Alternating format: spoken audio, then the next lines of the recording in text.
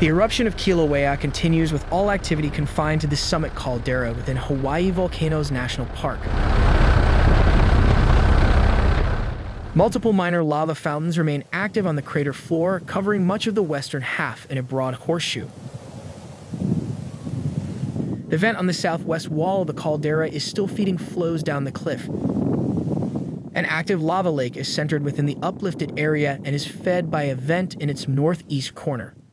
Volcanic gas emissions in the eruption area are elevated, with a sulfur dioxide emission rate of approximately 8,900 tons per day measured on June 10th. No unusual activity has been noted along the volcano's rift zones. In a recent Volcano Watch article, geologists describe the onset of this latest activity and compare it to the start of other recent summit eruptions. The following passage was taken directly from the article written by U.S. Geological Survey Hawaiian Volcano Observatory scientists and affiliates. For days to months, leading up to all eruptions at Kilauea since 2018, as well as Mauna Loa in 2022, increased earthquake activity and ground inflation suggested that the magma storage systems below were under stress. HVO scientists have noted these periods of increased unrest, and they closely monitor the data streams for signals that an eruption may be imminent. In most recent cases, the signs of an imminent eruption become evident only about an hour before the eruption occurs. The clearest signals before these recent eruptions are rapidly occurring earthquakes. Most, not large enough to be felt, as rocks beneath the surface break, along with an increasing rate of inflationary ground motion as pressure builds. These signals indicate that magma is creating a pathway towards the surface. Eventually, fountains of lava burst from the ground and a conduit is established.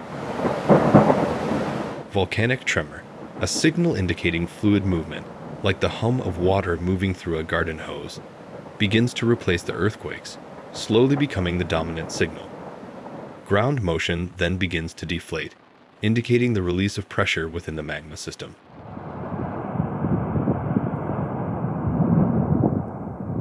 An outlier is the onset of the January 2023 eruption at the summit of Kilauea.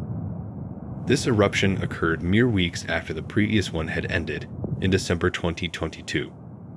Rapid earthquake activity occurred for about 30 minutes, followed by an hour of relative seismic silence, before lava broke the surface with eruptive tremor.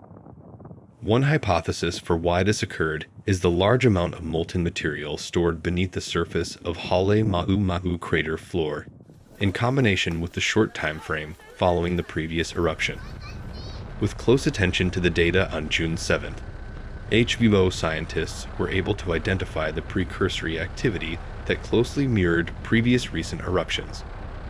Kilauea's alert level and aviation color code were elevated to watch orange at 3:14 a.m. Hawaii Standard Time, indicating that an eruption was imminent. HVO field staff were notified, and they hurried to the crater rim. Just before 4:45 a.m., lava fountains illuminated webcam views, and the eruption began.